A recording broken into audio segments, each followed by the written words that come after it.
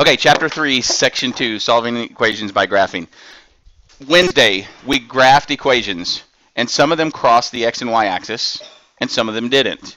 Okay, those are the solutions to those graphs. 2 weeks ago, we did 2x plus 4 equals 8. We divided both sides by 2, and we got x equals 4. 2 days ago, we graphed that to get x equals 4. That's the solution. So what we're going to do today is just take a standard equation that we've seen 100 times over. Let me pick a good one. Let's go with 2x. In fact, I'll just pick the one that I just talked about, kind of. 2x minus 8 equals 0. Okay, so now take a second, solve that. Okay, so how are we going to solve 2x minus 8 equals 0? Anybody?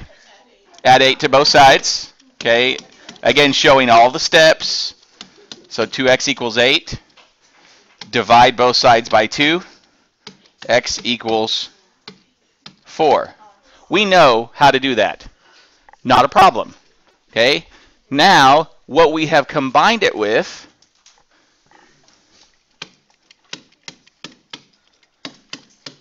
is graphing. And you can go ahead and just sketch an XY axis in your paper. It doesn't have to be very precise, and you'll see why here in just a second.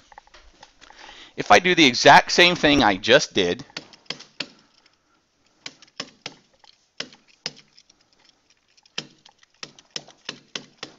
divide both sides by 2, now I want you to graph x equals 4.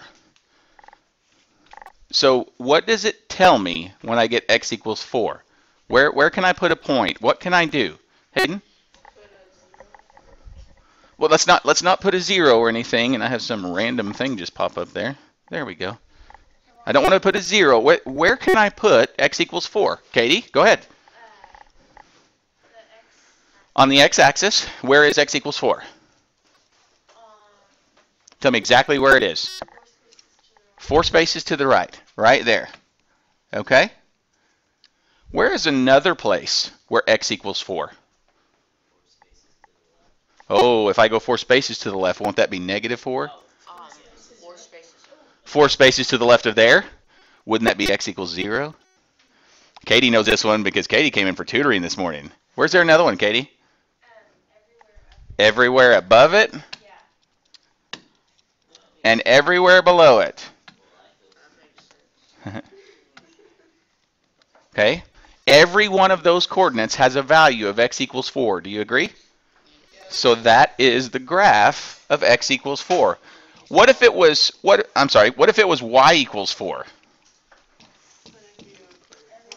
It'd be a horizontal line. So make a little mental note somewhere on your piece of paper. If I see x only, x equals something, I know it's going to be a vertical line. If I see y equals something, I know it's going to be a horizontal line.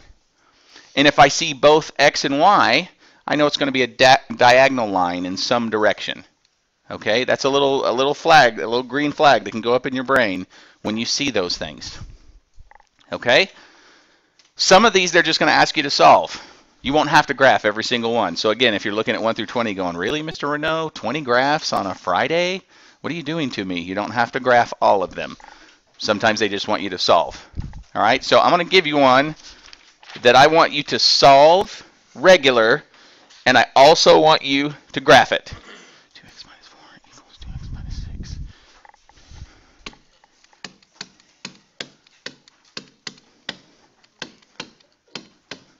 Okay? And think about chapter 2 on this one.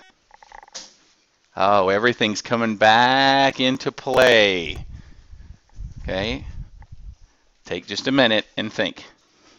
All right, let's take a break from thinking and let's do some working. All right, what do I do when I have the same variable on both sides? Dallas. Oh, did you see my no look? That was nice. Subtract 2x. Or I can just simply, Michael, what can I do? Cancel them out. What Dallas said, he said subtract 2x from both sides. It's absolutely right. I'm going to save a step because I know the exact same thing is on both sides, and I'm just going to bring down what I have. Negative 4 equals negative 6. Awesome. Graph that. Ready? Go. Now, you should be looking at me right now going, what? How do I graph -4 equals -6? There's no x there. There's no y there. I can't graph anything if there's not an x or a y.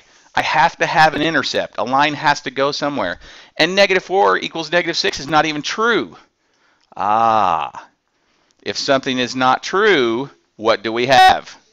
No solution. Okay? Now, for those of you who are wondering, will we ever have one where it's like -4 equals -4? No, because I can't graph all real numbers because they're everywhere. I have to have, either your answer is going to be a graph or it's going to be no solution. There will never be any all real number answers. Okay? Does that make sense? Okay, now I'll give you a real one that you actually do have to graph. And I'll just do this. I'll just take one from the book. So when you're following along, you can know that you have this one done already. Let's see. Man, these are all, most of these are horizontal or vertical lines. Awesome. Or no solution. Sweet. Sweet. Let's go with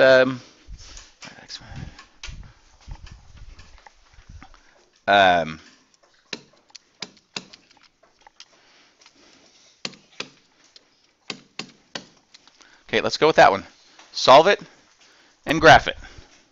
All right, 6y minus 9 equals 0. What's the first step? Alexandra, first step. Add 9 to both sides. Perfect. So I get 6y equals 9. Sammy, bring it home. What do we do now? Divide by 6. Perfect. All right. What is 9 over 6? Careful. Okay, it's 3 over 2, all right, as it reduces, and that is 1 1/2. Okay? Now, it's y equals 1 1/2. So, tell me right away, is it going to be a horizontal line or is it going to be a vertical line? Horizontal. So I go to where y is 1 1/2. Which is right there. And over here it's 1 1/2. And over here it's 1 1/2. And over here it's 1 1/2. I can put as many points as I want to, but I need at least 2. Okay? So I create my line. Remember to draw lines with straight edges or they are incorrect. Okay? That's chapter 3, section 2.